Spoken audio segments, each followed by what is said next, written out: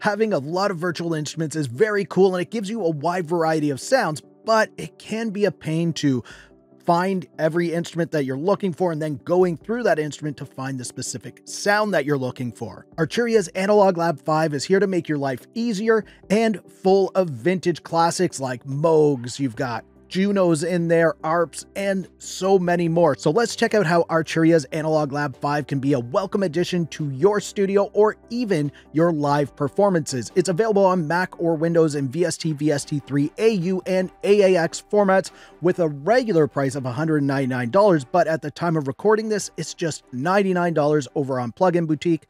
Links down in the description. So this is what the user interface looks like when you first open it up. And I should also mention that you can use this in standalone mode as well. So you don't even need to load it into a DAW. You can just load it up on your computer and use it that way, which could be good for performance. And we're going to get more into that in a bit.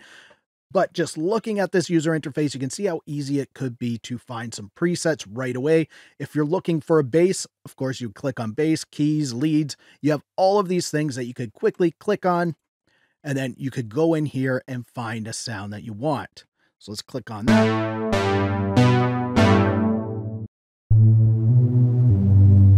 Very easy to do right there. Now we can go back and maybe there's a specific instrument you want, like the ARP 2600, you have a B3 organ. If we click show all, you can see we have lots of different instruments. So say we want a Juno 6, we'll double click on that and it's going to bring up all of the presets for the Juno 6. But maybe we're looking for something more specific than just Juno 6. Maybe we want a lead. So we can now click on leads and it's going to bring up our Juno 6 lead sound. So let's just click on one of those.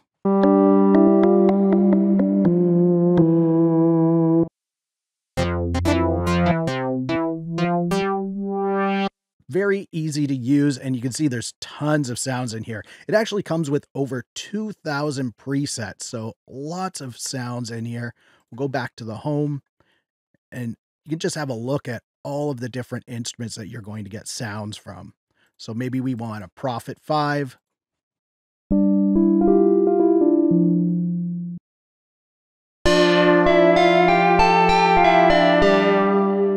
Now, another way that we can find a sound is by going to designers. And you can see there's a lot of different designers in here. And even Arturia has their own designs in here as well. So we'll click on that and it says choir. Let's check that out.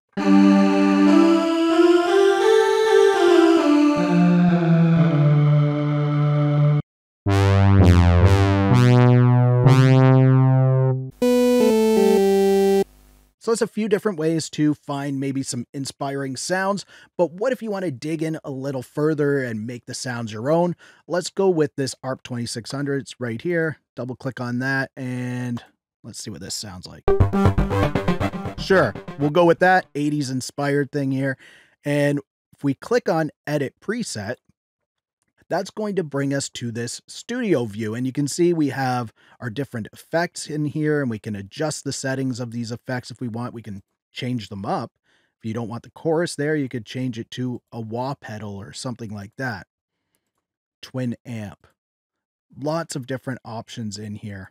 And of course, you can turn them on and off if you want as well and adjust the level of each one. So it gives you some hands-on controls for the effects. So if you already own a specific Arturia synth, you can actually go to the open and you can see we can access the full synth in here and change settings. And then if we want, we can save our preset. If we were to create a preset, you also have your advanced settings for this synth right there. So you can access the full synths if you own them from Arturia already. Now, earlier I did mention that this can help with your live performances. So maybe you're in a band and you have one song that uses an ARP 2600. We'll just load that up. And now we'll go up here. Then we'll click on Add to Playlist. Create a new playlist because I don't have one already. I would give it a name if I really needed to, but I'm just going to say New Playlist. And now in here, we have that, and we can add more sounds in there. So let's add maybe that Juno again, and we'll add this. All right, now if we go into our playlist, we have a couple of synths. So maybe we have two different synths that we use in a live show. So I'll click on this one first. And then you'll see up here, we have Go on Stage. And this gives you the stage view. So you have quick access to your effects in here. Plus you can quickly change between instruments. So even in the middle of a song, if we want to switch from this ARP, we can switch over to the Juno just like that. And we can access all of our settings here. And of course, you can add more and more to your playlist. So you can access however many instruments you need to while performing live. Maybe it's through a live stream, live on stage, whatever it is, or maybe you just want to quickly access them when you're playing at home in the studio. You can do that. And if all of the over 2,000 sounds that it comes with aren't enough, you can go into the store and there's even more that you can purchase from in there. And there's also some free ones that you can find mixed in here as well. So it is nice to go in here and check things out every now and then to see if you can find some freebies in there. There's a couple down here at the bottom, and I've seen some others. There's more in there. Lots of free ones mixed in there. So let's check out some of the other instruments that are in here. We have the Korg MS-20. And let's see what we've got in here.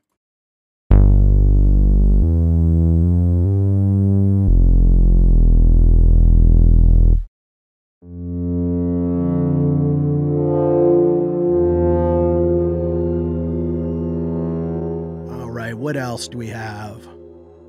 The big Moog Modular.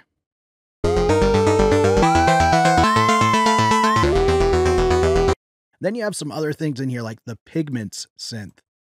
So we'll click on that and we can get some cool cinematic sounds in here.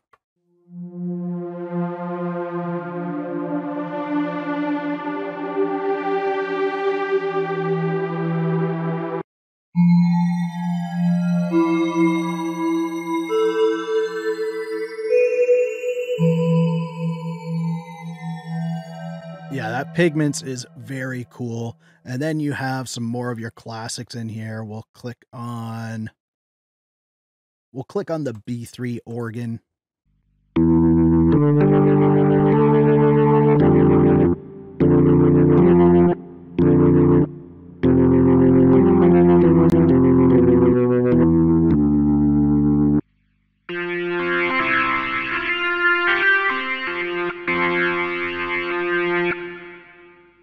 Maybe you just want a nice E piano. The Stage 73 is a very nice one.